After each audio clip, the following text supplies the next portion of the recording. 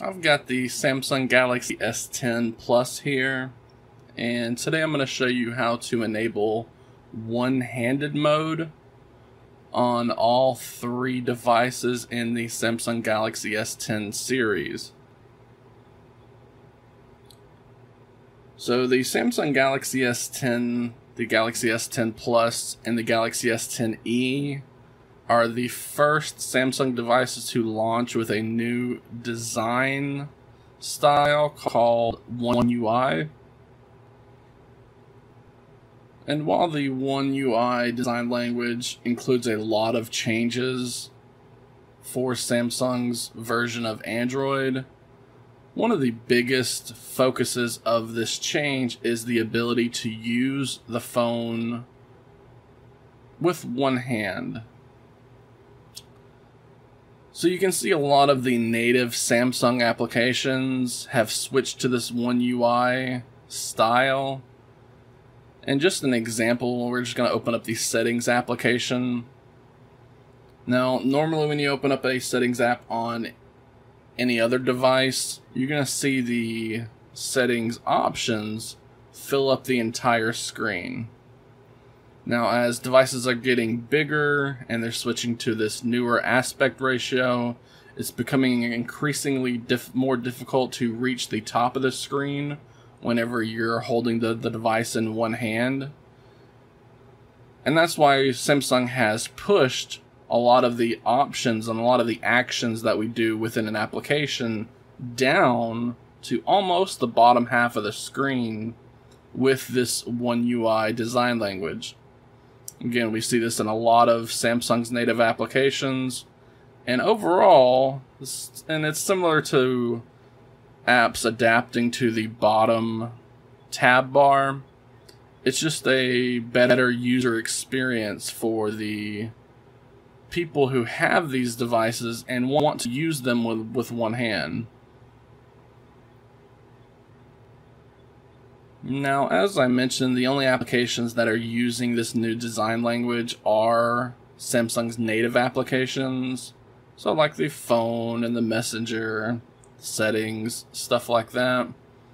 This means that the majority of the applications that you are likely to use, meaning like anything from the Google Play Store, is not going to be pushing all of the actionable content down to the bottom half of the screen.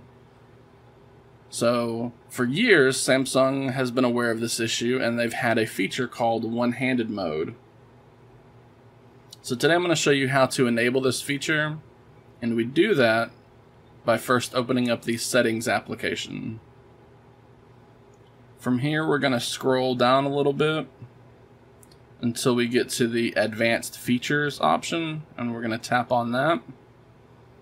And then toward the bottom of the screen here, you're going to see an option called motions and gestures. So we're just going to go ahead and tap on that.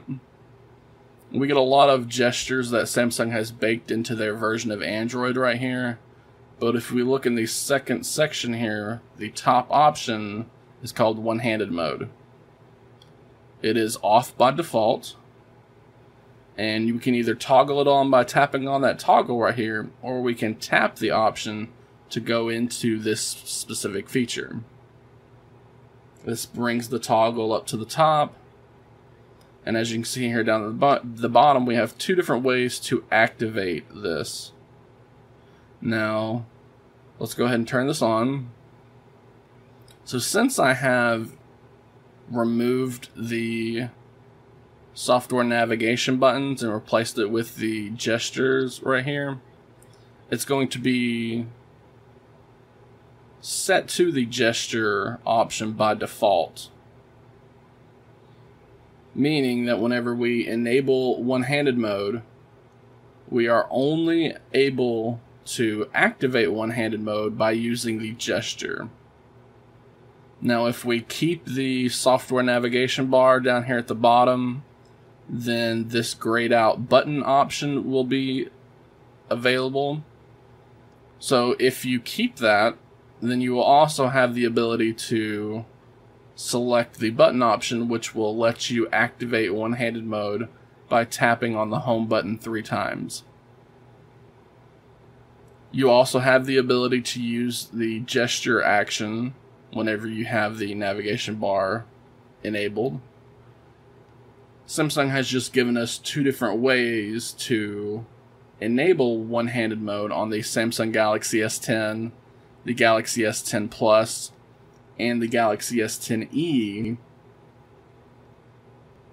And just to show you how this feature works, once we have enabled it and we have selected our action to enable the feature, I'm just going to go back to the home screen.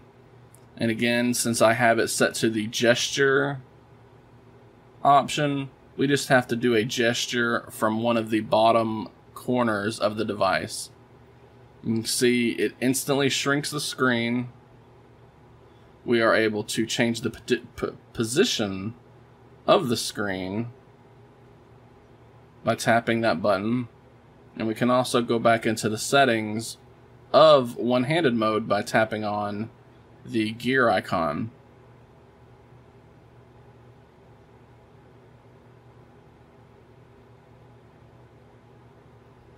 Now we're still able to access our software navigation buttons, whether it's the actual software navigation bar or the gestures.